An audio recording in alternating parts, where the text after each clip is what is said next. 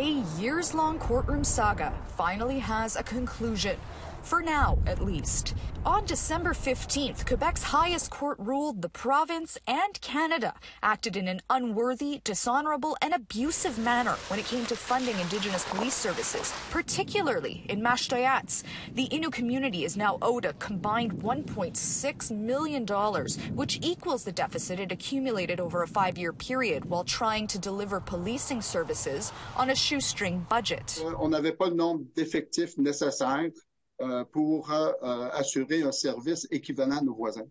Here's what you need to know.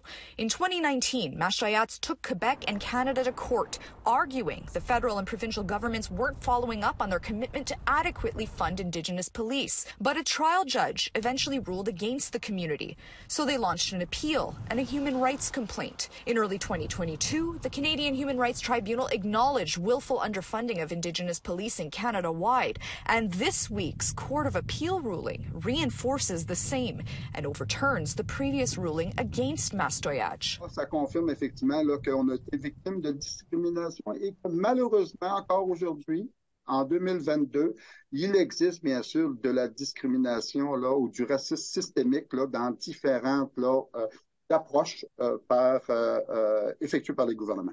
In a statement, AFNQL Regional Chief Ghislain Picard said peace, order, and public safety are at the root of a blatant discrimination against our communities. Governments must recognize this and act.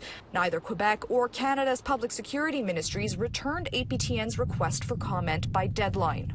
On souhaite qu'ils honorent leurs responsabilités, qu'ils prennent acte de ce jugement et qu'ils ajustent leur financement en fonction des besoins réels des Premières Nations. Tout le monde le mentionne, hein? Tous les corps de police le mentionnent en plus que les meilleures personnes pour intervenir, pour assurer la sécurité chez les Premières Nations, c'est les membres des Premières Nations. If Quebec or Canada decides to appeal this compensation ruling, the issue will be taken before a judge at the Supreme Court of Canada.